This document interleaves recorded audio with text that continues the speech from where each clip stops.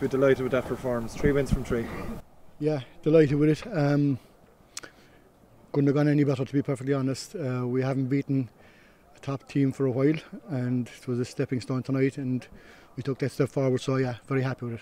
Had the advantage of a strong breeze in the first half, but they'd evolved very smartly at times, in and around. It was obviously targeting Rory inside, but from start to finish it was a really, really impressive performance.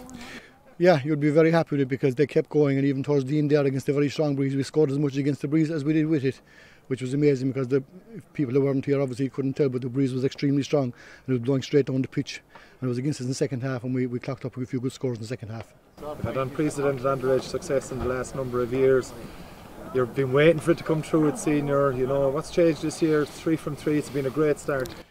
I suppose, being perfectly honest about it, we have a good backroom staff there.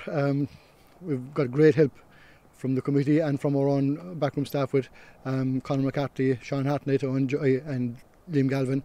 So everybody's working well and working as a team. That's just the way it is, and a few of the young fellas bought into it as well, which has been very important. We've had 2 or 3 debutantes this year already now, and they've worked out well.